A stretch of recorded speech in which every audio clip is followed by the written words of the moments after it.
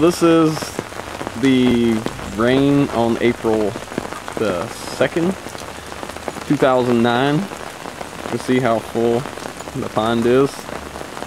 It's about 8 inches higher than normal. You see the little dark spot. I don't know if I can find it in the viewfinder right there.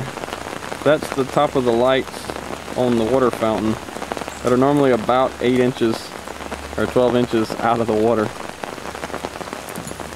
And there's the side of the bridge, which the bridge is usually also about 8 inches above the water. And the goldfish pond, which as you can see is overflowing well. This is the waterfall, which is not really a waterfall so much anymore as it is the bottom of the fall is underneath the water level. And the rocks on the rock wall too. This is where most of the overflow come out of the pond.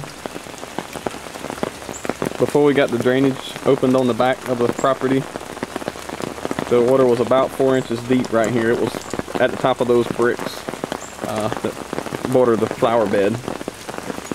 And you can see it's washed out quite a ditch back there in the back of the storage building.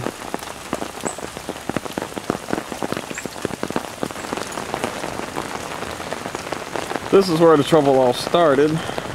Drainage off of that field, which is probably 100 acres or more, was coming up to this side of the property, and instead of going in the drainage ditch, as you can see it's still doing it a bit, but it was running straight into the pond on that corner.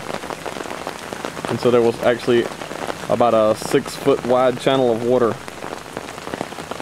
right there earlier. We've got it ditched out and diverted, running through the drainage ditch on the back of the property now, which has let the pond level come down.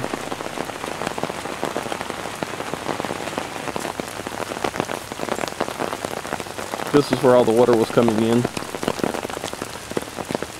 As you can see, we kind of got it moving in the right direction through the drainage ditch across the back.